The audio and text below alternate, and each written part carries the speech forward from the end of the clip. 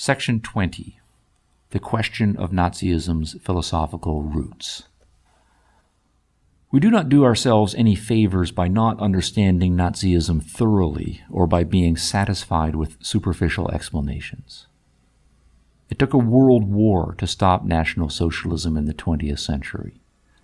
War is brute force. Brute force rarely changes anyone's minds about anything, and it alone does not destroy the underlying causes that motivate conflict. To use a crude analogy, if two neighbors are having an ongoing argument about a series of issues, and one neighbor hits the other and knocks him unconscious, that ends the argument, but it does not solve their problems. The source of their argument is still there, and it will resurface. The same holds for the underlying causes of National Socialism and its differences with the liberal democracies. The liberal democracies were able to knock out the Nazis in World War II, though it was a close call. But the underlying arguments are still with us. The differences between National Socialism and liberal democracies are profound and involve entirely different philosophies of life. National Socialism was the product of a well-thought-out philosophy of life, the main elements of which were originated, crafted, and argued by philosophers and other intellectuals across many generations.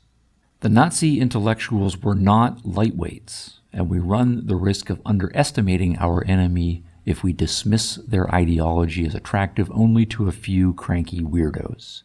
If your enemy has a machine gun, but you believe he only has a pea shooter, then you are setting yourself up for failure. And if we remind ourselves of the list of very heavyweight intellectuals who supported Nazism, Nobel Prize winners, outstanding philosophers, and brilliant legal thinkers, then it is clear that these were no pea shooters and that we need heavyweight intellectual ammunition to defend ourselves. In the case of other major historical revolutions, we are more familiar with seeing the significance of philosophy. When we think, for example, of the causes of the communist revolutions in Russia and China, we naturally think back to the philosopher Karl Marx. When we think of the causes of the French Revolution, we think back to Jean-Jacques Rousseau. When we think of the causes of the American Revolution, we naturally think back to the philosopher John Locke. The same holds for the causes of National Socialism, although since the Nazi regime went so horribly wrong, there is perhaps some reluctance to name names. Yet naming names is sometimes crucial if we are going to get to the historical heart of the matter.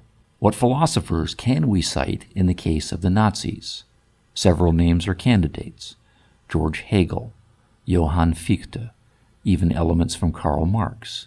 But in connection with the Nazis, perhaps the biggest and the most controversial name regularly mentioned is that of Friedrich Nietzsche. The Nazis often cited Nietzsche as one of their philosophical precursors, and even though Nietzsche died 33 years before the Nazis came to power, references to Nietzsche crop up regularly in Nazi writings and activities. In philosopher Heidegger's lectures, for example, quote, Nietzsche was presented as the Nazi philosopher, unquote. In his study, Adolf Hitler had a bust of Friedrich Nietzsche. In 1935, Hitler attended and participated in the funeral of Nietzsche's sister, Elisabeth. In 1938, the Nazis built a monument to Nietzsche. In 1943, Hitler gave a set of Nietzsche's writings as a gift to fellow dictator Benito Mussolini. Hitler's propaganda minister, Joseph Goebbels, was also a great admirer of Friedrich Nietzsche. In his semi-autobiographical novel, Goebbels has the title character Michael die in a mining accident. Afterwards, 3 books are found among his belongings: the Bible, Goethe's Faust, and Nietzsche's Thus Spake Zarathustra. So, who was Friedrich Nietzsche?